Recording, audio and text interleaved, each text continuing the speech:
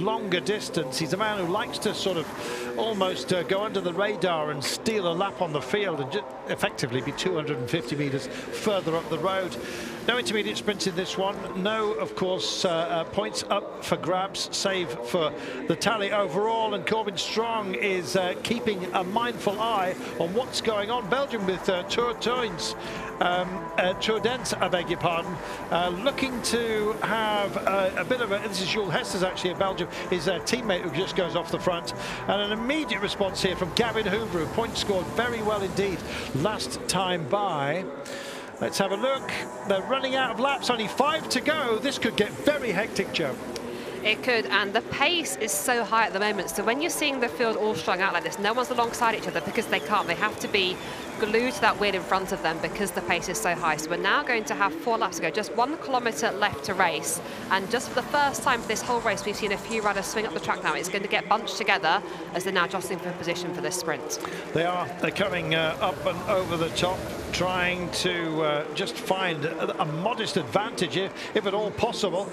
And it looks like Sebastian Mora wants to be very much at the forefront of proceedings, and there he is, just dropping into second place at the moment. But watch the power of the man. He can skittle away at a moment such as this. Absolutely spectacular. Great work as well from Rhys Britton, who wants to be very much part of proceedings. He's coming up, riding the blue line, almost surfing it home at the moment. Who's got what it takes? Rhys Britton is like a rocket ship at the moment. He is doing very well, getting himself in a good position there. That is the sound of the bell. That is the sound of the final lap, and it is Rhys Britton on the front. Rhys Britton on the front, it may well be, but Sebastian Mora wants to drive into this one. He's coming up on the shoulder. He's on the red line. Oh, he's redlining all the way by the looks of things, and he's going to get there. That's the way to do it. Make up amends for the disappointment in Mallorca.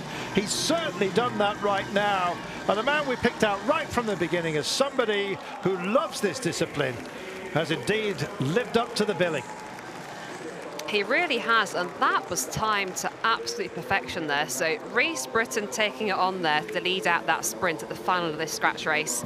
And I thought he was going to hold on to it at one point, but Sebastian Mora showing his class, showing his experience, and just timing that nicely to come round at the end there and take a fantastic victory. So disappointed was he in Mallorca, and he's turned that around beautifully here.